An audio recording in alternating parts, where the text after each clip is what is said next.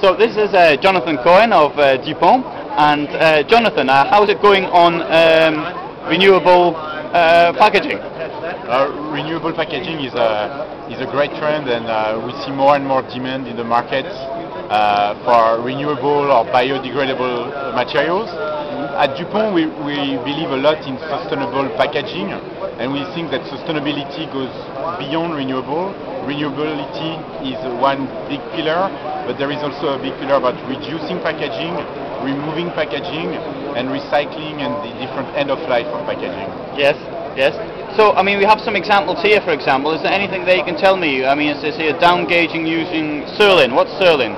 Yes, Surlyn is a great resin ionomer that you can use because we developed a new grade which are very stiff and enables you to down gauge significantly from 20-30% and sometimes also decrease the cost by the same amount by replacing thick polyethylene based multi-layer film by replacing the polyethylene to Surlyn, and so it helps you really to reduce, meet some environmental goals and be more sustainable. And for example, you have here this wonderful photograph of the strawberries, which is also on my website.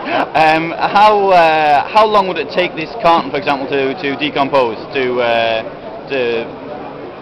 the strawberry are made of PLA. Yes. And PLA is industrial compostable. Yeah.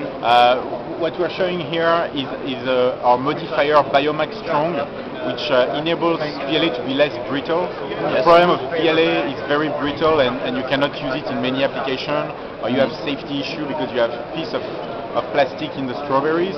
And so with our modifier, you are able to reduce the brittleness, reduce the thickness again of the PLA, and be more sustainable. If you're looking for a composting application or biodegradable application, we have some trays or injection molding grades of Biomax TPS.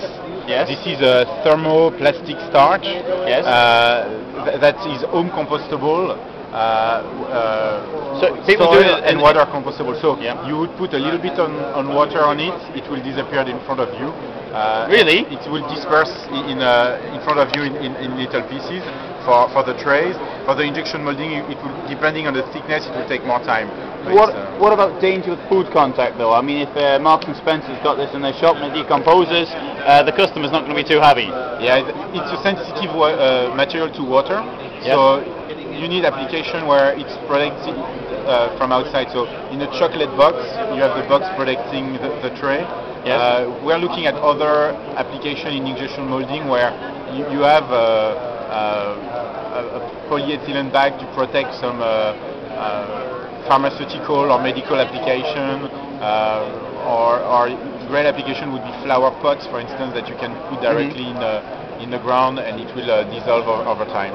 Okay, very good. Thank you very much, Fred. Thank you.